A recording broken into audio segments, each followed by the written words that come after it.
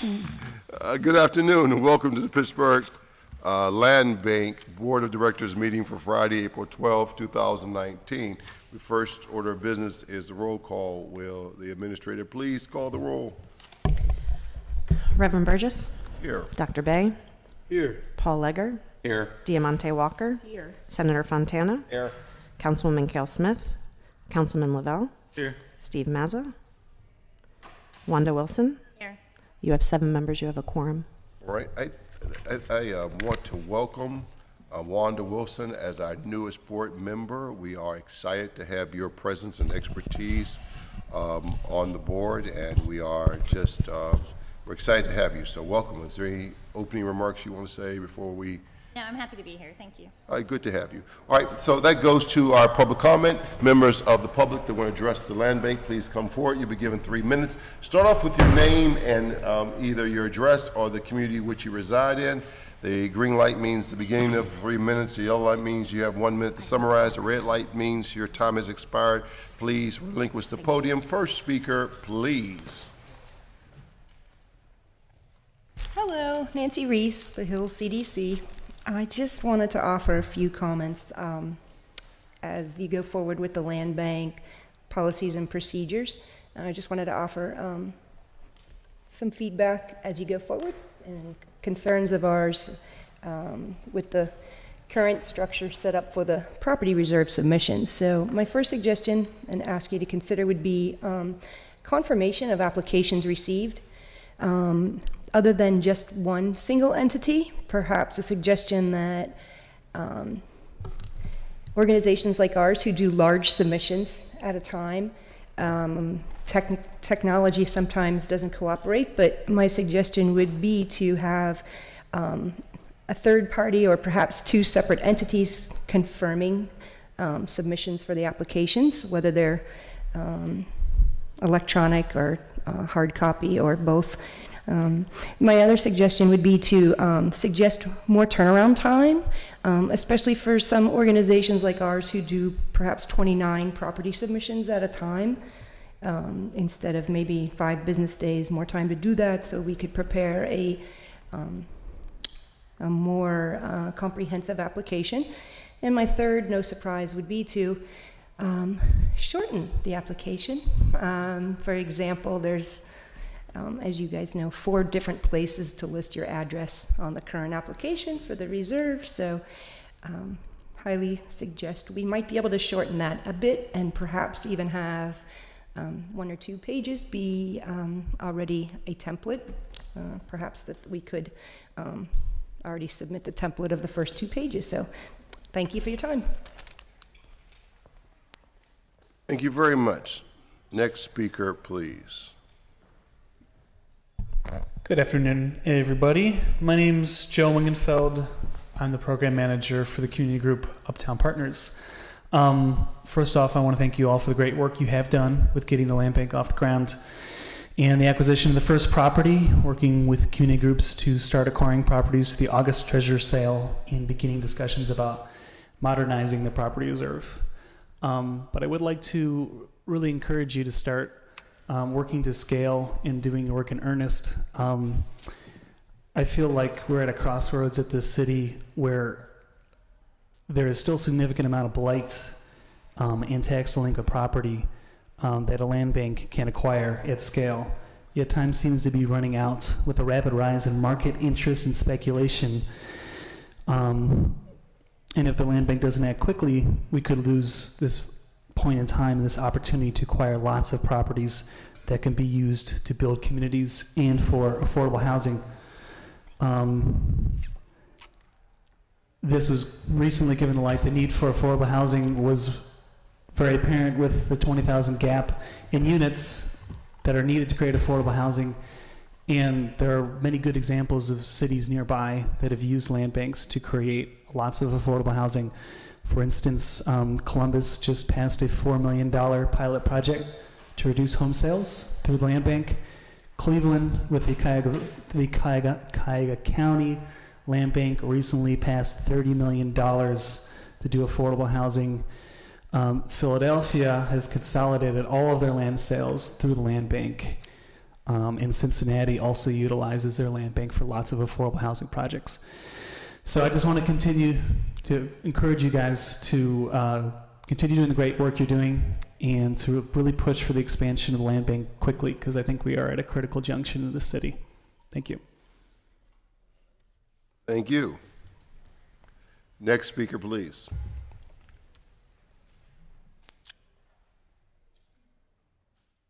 Hello, everyone. My name is Joanna Deming. I'm Executive Director for Fineview and Perry Hilltop Citizens Council. And I'm here because I just wanted to congratulate you, A, on the fact we have a land bank, and B, you've acquired a property, yay. But really just here to encourage, again, kind of reiterate what other people have talked about, the urgency and the need. We've been anxious to find ways that we can work more robustly with the land bank as a tool to hopefully get a hold of property quicker than the land reserve process, because 2 to 3 years is just, I mean, in 2 to 3 years we may not have property that we can work with, because as more and more people are speculating and buying up property, it just really makes it difficult. I think maybe it worked when Pittsburgh was a weaker market, but as we get hotter, it's really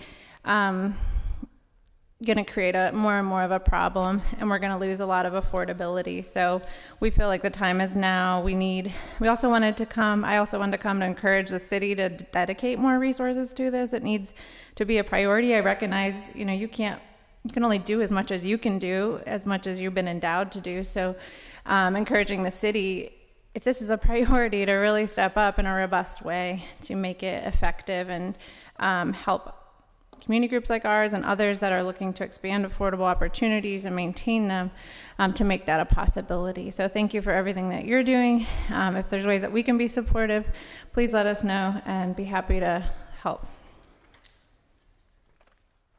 Thank you very much. Next speaker, please. Good afternoon, everyone. My name is Chris Sandvig. I'm the Director of Policy for the Pittsburgh Community Reinvestment Group. I am also a Morningside resident. Thank you all for the work that you have done getting land bank legislation through to the point we are today, as you heard today about finally transacting land. It's really great to see this from an organizational perspective and as an individual. PCRG has been working on this issue of land recycling for over 2 decades now. We were one of the ones who pushed for the vacant property reserve. We jointly manage it with the city, and as such, we get to see firsthand what's happening when properties go through this in a right way, and when they get bought out from underneath our members in the wrong way. And so, from that perspective, I think what's really important for us is, again, to reiterate the need, I think, for this to be something that is more resourced going forward. We have a tremendous need to take more properties at scale. Lots of work has been done about how many of those that we have. We have at least one member now who has chosen if there is a liability of $40,000 or less on a property, for example, in their neighborhood, to not even use the property reserve because they feel that that barrier is low enough that someone will buy it out from underneath them. In addition to that, we look forward to discussions about, as the property reserve becomes more of a function of the land bank, ways that happens and ways that community groups can participate in that, and how community needs and gentrification mitigation can be dealt with through the land bank process versus the treasurer's sale.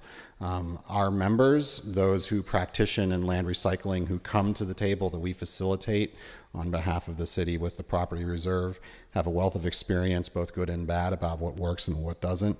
We look forward to that discussion. You heard about the timelines. I would say that what we've been hearing here in terms of 2 to 3 years, for example, is actually sort of a quote-unquote best case scenario. Sometimes it takes 6 to 7 years to get a property through that reserve right now, which I'm sure we can appreciate in the world we live today. That's really not the best way to approach things, if it ever really was. So thank you all for the time. I really appreciate being here and having the opportunity to share this. We look forward to any way we might be able to help with you all in the future. Take care. Thank you very much. Next speaker, please.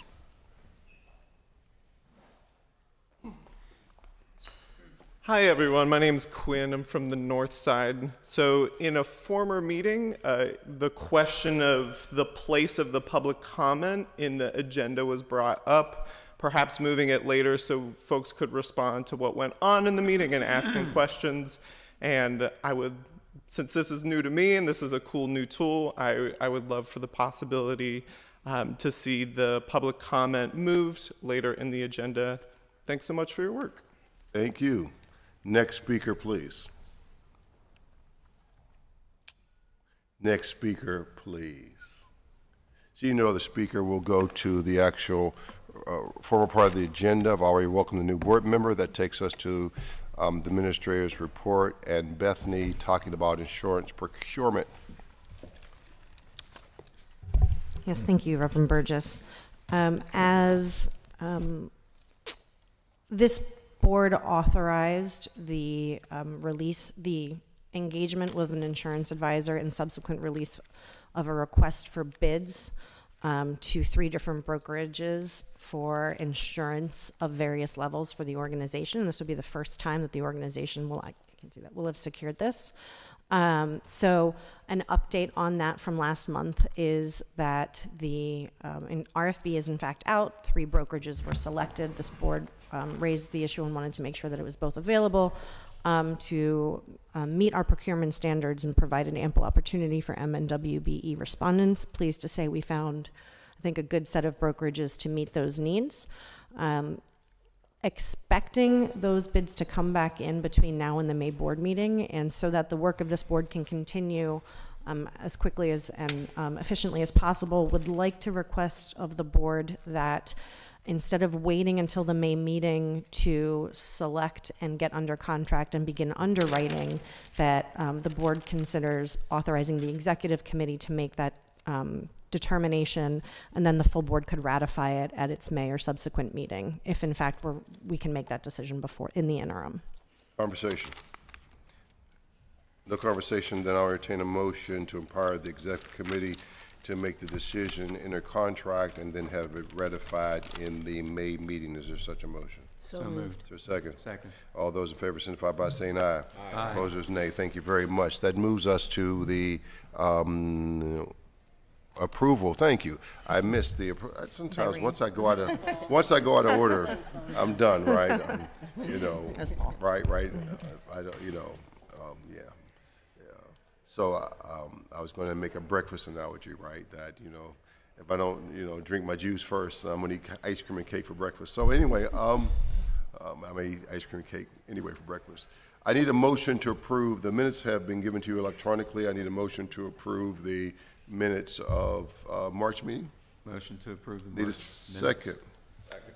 All those in favor signify by saying aye. Aye. Opposers, nay. Takes us to, I believe, the financial report. Mr. Lager.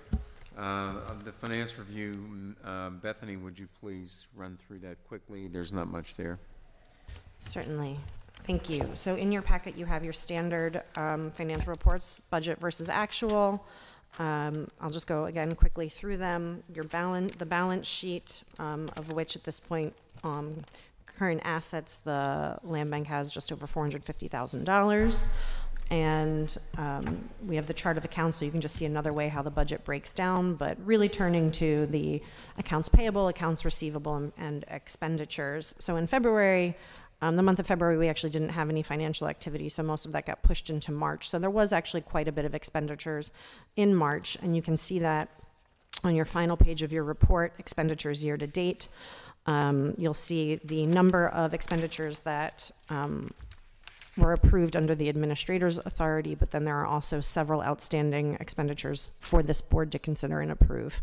The monthly administrator's fee for the URA, and then a reimbursement of myself for event-related expenses from last month. So fairly straightforward. If there are any questions, we continue. I do provide monthly an update on anticipated expenditures for next month, and as we've seen, as activity and capacity has increased, more expenditures month over month. So instead of averaging $5,000, this board is now averaging anywhere from $20,000 to $30,000 a month in expenditures. So as there may be cash on hand at current, we know that as activities increase, particularly as the inventory and subsequent expenses increase, that cash will decrease more rapidly. So I will open it up for any questions. Can we have a motion to accept the financial review and the March expenditures approval? Need a second? No other conversation. All those in favor signify by saying aye. Aye. Opposers, nay. That brings us to the audit. The audit is a separate item and requires a motion to accept the audit. This is simply accepting it, is not approving it or saying in any way that you like it.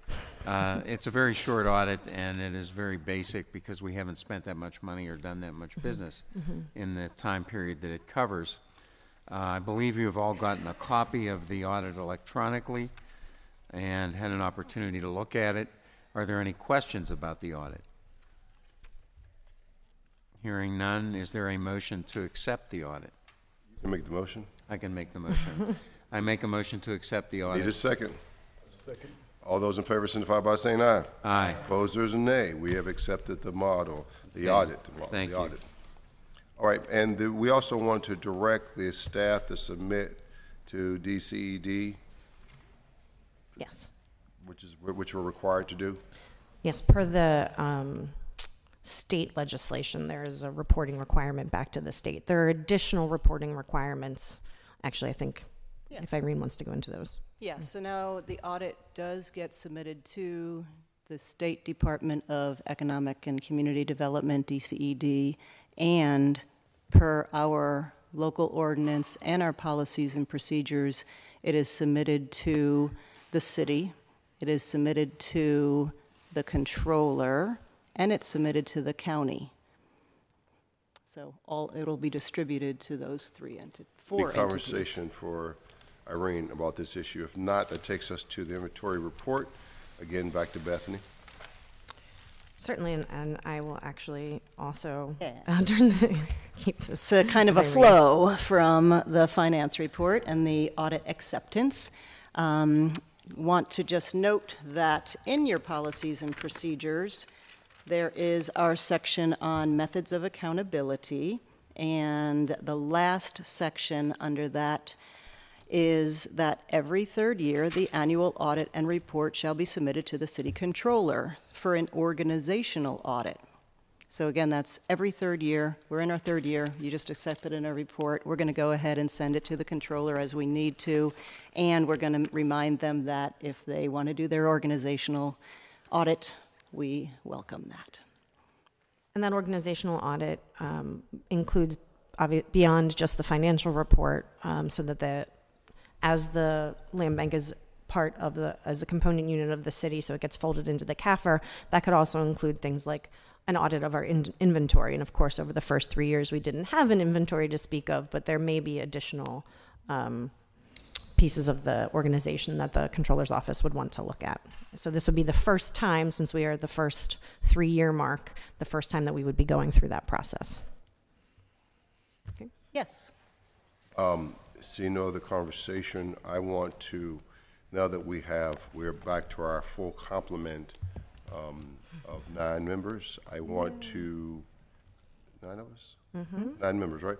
I want to, as the chair, I want to ask and appoint Wanda Wilson as the board member working with Bethany on the property reserve. She has a background and expertise in working with the property reserve. She has a sense of it, and I think we need to, the conversation with the property reserve has been a conversation with the real estate department from the city, the URA, and my office, and the land bank, and I think that another member of the board participating in that process that will lead us, hopefully, over time to the land bank taking on all dispensation of land, which is, I think, the ultimate goal. The ultimate goal is the property reserve is the first thing we take over from the city, but I think over time, the functions of the land bank and the real estate office, at least some of their functions, I think the land bank will wind up taking it over time. So if you do not mind, if you would represent us in that work, your expertise can be utilized and you will strengthen our work. That takes us to the inventory management system. Through property reserve. Go. Certainly. Last month, we discussed with the board how the land bank, as it accumulates an inventory of property, has an obligation to make that information available to the general public, and our foundational documents articulate the different types of information: property address, other conditions, things like that, type of is it vacant land, is it residential, things like that. In order to facilitate that, and that both needs to be in paper form available to the public, but also electronically. Simultaneous to the website overhaul that the Communications Committee is spearheading, staff reviewed at the direction of the board the existing property inventory systems that the city and the URA already use, and is making a recommendation to the board that we, as the URA just renewed their contract, and under the agreement, the terms of the memorandum of agreement, which provides for, during the land bank's pilot activities, to sort of piggyback or use some of the infrastructure that the Urban Redevelopment Authority has in place, that we become a subcontractor on their contract with the inventory management company called eProperty Plus, which does provide a web-based interface for the general public. So I'm requesting authorization to enter into a contract with the URA, actually not with eProperty, with the URA as a subcontractor for 12 months to use this electronic inventory management system. And then we would fold that into the website in the next month as we work on bringing that into 2019. Conversation. See no conversation. I need a motion to contract with the URA to utilize their EP and data management system. So moved. Need a second? Second. All those in favor signify by saying aye. Aye. Opposed, there's a nay. That takes us to the property maintenance conversation. I think this is also me. So similarly, as we move forward with the pilot activities and acquire an inventory of property, not only do we need to make the data available, but the organization certainly has maintenance obligations, not just what code requires, but the land bank has actually gone a step further in its policies and procedures, and articulated a higher standard for itself, for the inventory that it owns while it owns it. So in order to make sure that we can do that, we need third-party property maintenance service providers. Once again, so that we can be up and running, and since our inventory is unknown at this time and will grow in different ways, I'm also recommending that we participate in the URA's existing land care small business property maintenance contracts, just for the remainder of their current contract year. So that would get us through this growing season, which is where the bulk of the property maintenance activities take place, through November. And that way we can focus on the other businesses at hand for the land bank and make sure that we are meeting that obligation, and then revisit it in the fall when we are a little further along. So the recommendation would be also that we authorize to execute a contract with the URA to use their property maintenance service providers. Conversation. See no conversation, I'll entertain a motion to contract the URA to utilize land care contractors from the URA from now until November 2019. Yep. Conversation. Mr. Lavelle. Once we acquire more property, Bethany, we would just add it to our bundle as we currently do at the URA, depending on where it's located throughout the city? Correct. So Okay. both the URA already has an arrangement with the Housing Authority starting this year, where it actually is maintaining some of the Housing Authority's land. So this is a partnership, and actually leads to efficiencies both for public agencies as well as the service providers. There are different bundles, but their existing contracts allow for the flexibility of the portfolio to grow and shrink. So that capacity, sort of due diligence was done that capacity is already there to add them to those contracts. That's all. Thank you. The other thing that's interesting is that the land tends to be concentrated, right? the URA land and the Housing Authority land and the land that we may acquire, because most of it's city land, not all of it, but it tends to be concentrated in certain neighborhoods, in certain places. So when the URA is cutting its portfolio on a particular street, there's a high likelihood, you know, that in the future there's either Housing Authority or there is city or there will be land bank land real close to it. And, you know, it's a lot less expensive to just go and on the same day cut the second lot that's a block down the street than they send a whole crew out to go cut that lot individually on a separate day. And that's what we found when we layered, I mean, just talking about our work, when we did the East End and did the land uses and all the neighborhoods we've done them in, you'll see literally several government entities owning land in concentrated places on particular blocks. I mean, you'll see it. It's color, when you color code it, it's actually striking. So anyway, I'll go back to entertain a motion to execute a contract with the URA to use their land care contractors. And a quick addition, the request is for a shall not exceed amount of $20,000. Yeah. So moved. Is there a second? Second. Any other conversation? If not, all those in favor? I'd just like to make sure we revisit this by August, just in case it expires and we don't have somebody to pick up snow removal. Yep. Okay. All right, any other conversation? See no conversation, all those in favor signify by saying aye. Aye. Opposers, nay. That takes us to Mr. Bay and the Communications Committee. I thought I was up to date. Do we have a launch date yet? We're getting close. Per the contract, the end launch date would be mid-July or mid-June, excuse me. However, we're still on track, we think, to get it done a month early, so mid-May. So we're still looking for right around the time of next month's board meeting, actually. So the build out is going nicely. We've tried to incorporate as many of the things that residents and people who've been making comments at the public comment section wanted in a website so that they can quickly stroll through, request properties. We have some, these are from these are examples in your packet as to the way that people will be able to request properties, inquire about properties, see what's available. And so it's coming along nicely. So we're a month ahead of schedule, and we're hoping to have something to roll out next month. Thank you very much for that report. Any other conversation that needs to occur at this board meeting? Senator Fontana. Thank you. Last meeting, some bill, Representative DeLuca's bill was brought up, which we talked about mortgage lenders maintaining homes. So I just looked into it, and I thought I'd report that it's out there, but it's in the House Urban Affairs Committee, still sitting there, unfortunately.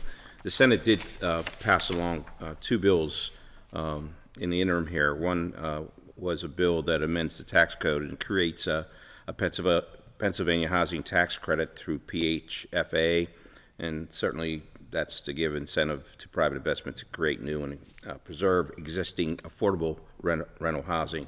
That bill went from the committee to the Senate Appropriations Committee, just bounced over. There was a second bill also that's been around a long time. It establishes the Abandoned Property Tax Sale Act, and it provides a process for removing or transferring abandoned buildings within a municipality. The issue a lot of times is if a tenant was in there, they leave property in there. How long does it take to dispose of that property? And this discussion's been going on since I've been in the Senate, trying to get a balance for that, to respect the tenants and their property left there and how long it should be. So we're still at it. We're still trying to find a happy medium there. But again, it did get passed through the Senate Housing and Urban Committee, which I'm on, but now it's referred to the Senate Appropriations Committee, and I'm not sure why. But there are some bills that are concerning what we do up there. They're just not making it to the governor's desk at this point in time. So I just want to relay that. Thank you. Where are we with the request to see if about a second comment section? You were asked to think about what that looks like. Or whether it was possible. So you can read it.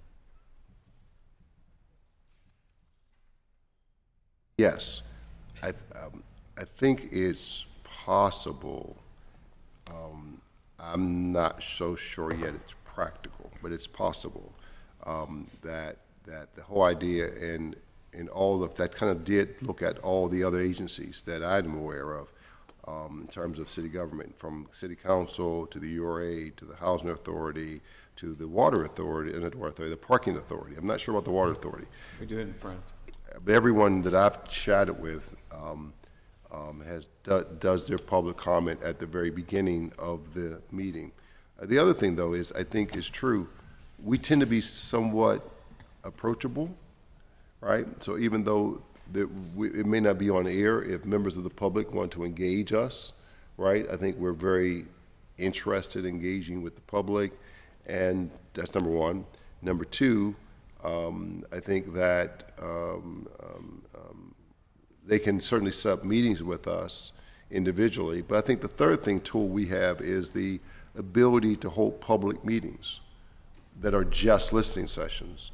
We did that when we did our policy and procedure documents and our organizing documents, so that if it's an issue that needs extended community conversation, we can hold a community meeting or a public meeting either here or in the community that's just a listening meeting. So we can do it. I just haven't been persuaded yet. I think so. I mean, if the case is what's practical, I think it's more for a 3-minute session for someone to be able to throw it back out so that it's a part of the record. Seems more practical than holding it off. And I like the idea. I mean, the argument that, well, no one else does it is a non-argument. You know, we're talking about being different, and we're talking about being more transparent and being, you know, these legacy organizations. You listed 5 organizations that don't work. Well, I don't know about that. I think the Housing Authority does. I think we do okay, but... But the point is, I think just for the sake of being more transparent and giving people a chance to weigh in as a part of the record, that we don't have to have a separate private meeting, that right here we can throw that out and consider what people are thinking about. Green, if you would take a look, if you don't know, about the Right to Know Act and to see if there is any barriers, or if not, let me know. We can go to our city law department and find out if there's any barriers. Essentially, my recommendation would be just to consider adding it, which is fine, but not replacing public comment in the beginning, because public comment has to be available before official action. That's basically what I was going to say. I'm on the Sports and Exhibition Authority. We have it before and after, but what the after is about what I think the young gentleman said, what was on the agenda today. You do have it after. Mm-hmm. Right, and before is about whatever. So you sort of put some restriction, I guess, on what you can, you know, address at that particular public. And for the public, it's not whatever if they have the desire to make comment on an agenda item that's been put on the agenda. Right. And the after could be limited to what was discussed if you wanted to create that kind of boundary around it. Do me a favor, take a look at the Sports and Exhibition Authorities, get a copy of their minutes, and let me see, see what it looks like, so that we can figure out a way to embrace it. I'm not against it. Gives us a chance to be more reflective and. Yeah, that's fine. I'm not against it. I just need to see what that looks like and make sure we're not violating anything by doing it. As long as that's fine, we'll entertain a motion next meeting to do it. Any other conversation? I do have one additional thing, Chair. Bethany. Pertaining to inventory, but also, as Dr. Bay mentioned, there are a series of other draft forms and administrative policies. Now, these aren't organizational governance policies that the board would need to take action on. They're purely procedural. I've provided them for informational purposes in your packet so that you can see the types of ways, and been working very closely with Irene on the legal language and the alignment with policies and procedures and legislation and whatnot. They are in draft form, and we've actually already received, just in the last month, to give you a sense of the increase in activity, a request to receive a donation, a request for investigation of a property that a private individual would like us to consider taking through treasurer sale, or consider acquiring. We would determine what the best path of acquisition is. Of course, we have to do due diligence, but we've received them. We, for the first time, submitted an application or an information request to city real estate to tag properties that the land bank would be interested in for the August treasurer's sale, and about half of that list actually came from community groups. So we are working with private individuals, with community groups, and we really are exploring, as our 12-month strategic plan indicated, this year is really about testing the different forms and processes, and just in the last month alone, we have really expanded that footprint. So I wanted to both provide those draft forms that Irene and I have been working closely on developing and give you that update on activities. Any other conversation? Seeing no conversation, again, thank you very much for your time, interest, and gifts and talents. We will entertain a motion, there's no new business, to adjourn the meeting. So moved. Need a second? Second. All those in favor signify by saying aye. Aye. Opposed, nay. We are adjourned.